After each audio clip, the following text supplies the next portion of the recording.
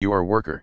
The old world might be gone, but many of its technological wonders persist, and to keep them going, those towns that can still support industry work double hard. Many people, be they refugees from the old cities or poor folks from across the world, come to these places in hopes of steady work. They'll find it, more often than not, but that labor is frequently backbreaking and the compensation paltry. Compared to that, who wouldn't want to take to the skies? Worker is a class that has a superpower none of the other playbooks have, being responsible. They also have the most hilarious stat line of all playbooks. Workers are basically the adult in a cast of youths, having already achieved many of the markers of adulthood that the other pilots are still pursuing. They don't fly for adventure or self-discovery, instead they have responsibility for those dependent on them. Rather than being good at flying, workers instead are supremely good at managing stress, both theirs and others, and being mentor to other pilots, because after dealing with a thing called having a job, nothing can faze them anymore.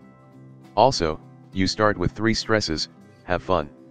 At this point, you probably have realized that most of the playbooks feature characters who are typically young adults with nothing to ground them.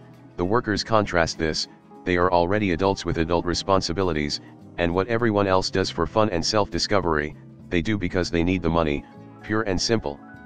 At one time, they were more like other characters, before the responsibilities of life under capitalism suppressed their individual and cultural identity.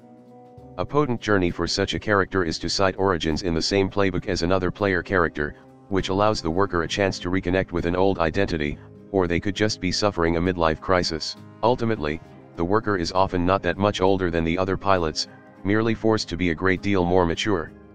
To put it shortly, a worker could be teen dad, or they could be literal dad, and of course the book immediately suggests the third assumption. For a worker's central moves, their core move is breadwinner. Instead of personal upkeep, you have 2 dependents, write their names, and mark 1 on one and 2 on the other. Each routine, during expense, choose to pay 0, 1, or 2 thalers for each dependent. If you pay 0, erase 1 mark. If you pay 2, mark their track and describe what special thing you do for them to make their lives easier. A dependent at 2 marks removes 1 stress per routine, a dependent losing a mark gives 1 stress, and at 0 marks they cause 2 stress per routine. The worker isn't in it just for themselves after all, they have people counting on them, and this also conveniently makes worker very good at earning experience and clearing stress. But don't get too happy too quickly, because you will need to negotiate with the rest of the team for the money, creating tension with the impulsive idiots who don't have anything to lose. A worker's intimacy move is share the burdens, in which when you are intimate with comrades, the stress of all characters participating can be freely distributed between them. If there are any NPC participants, 1 stress is also removed from each player character. If you use this move in air, 1 additional stress is removed from each character. Like I have said, worker is very good at stress management, and with this move, you can really keep fellow PC stress level down by sharing it around. Obviously, the final result of the redistribution must be agreed by all parties or else it won't work. This is also not removing stress, merely redistributing it, so you are not gaining EXP aside for stress lost from using this move in air or because of NPC. Anyway, let's move on to the worker's personal moves, and this is where things get a little different. A worker starts with 3 of the following worker's moves, but also includes 3 of the following choices: either 2 more worker's moves, 1 student's move, or 2 personal moves from other playbooks, as workers are after all, just a little older than characters of other playbooks.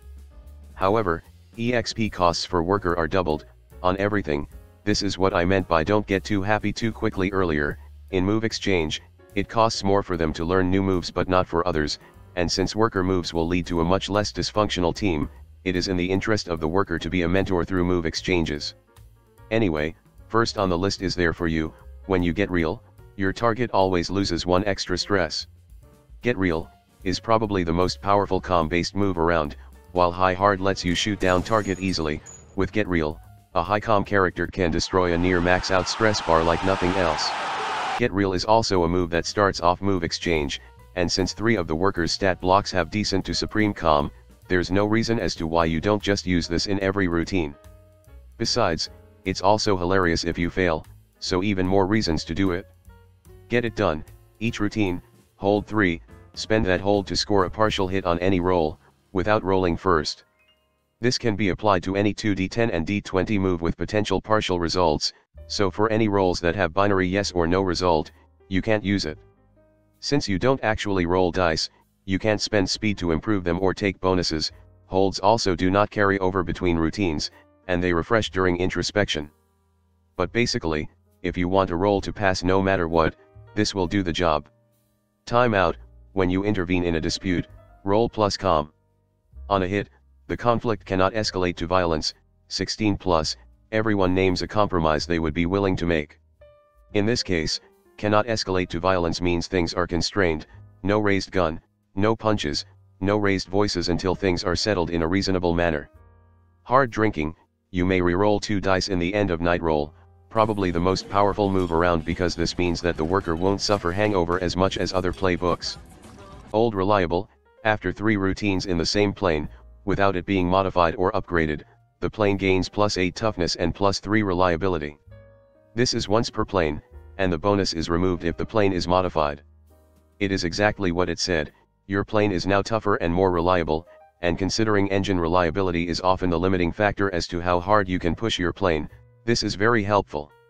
And just to make it clear, you need to fly the plane in each routine, it doesn't need to be consecutive though, but, applying the farmer move you came in that thing will not count as a modification, so that's one route to push your plane to its limit.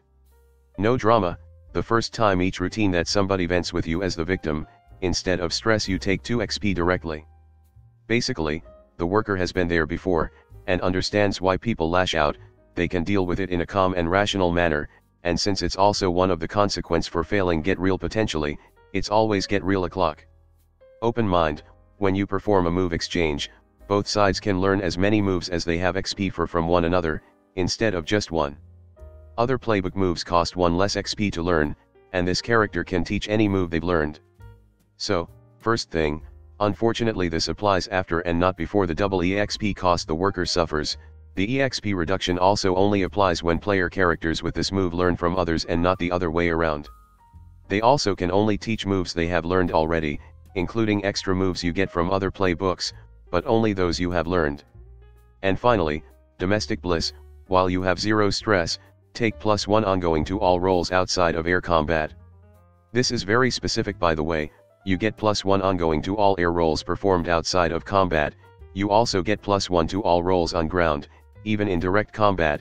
Good thing combat on ground is only limited to standard gunfire or brawl, so it won't immediately become the best move ever. Why am I hearing Eurobeat? With the worker's personal moves done, let's move on to the planes, and since worker is all about trying to not get killed so they could get paid for their family, it's no wonder planes for workers are all reliable workhorse. This includes a used Feller Cannon and Cobra MB, low velocity autocannon packing anti-big target plane, a used Kreutzer Scorpion, a 20-speed rotary scout that might be a bit hard on the turn, a used Königswerke Adler N, one of the more affordable energy fighter that's well worth its price, and a used Markgraf Volksfestung a truly heavy bomber for when you want to absolutely demolish a target or grid square. You can also just buy any plane worth up to 15 thaler, used or brand new. And that's all on the worker, family man and woman who just want to stay alive and pay for those dependent on them. That's all for now, and I will see you all next time. Hello there, if you like this video, please subscribe to my channel and click that notification bell button. If you really want to support my channel, you could visit my Patreon page, or buy me some coffee, links in the description. Anyway, have a nice day.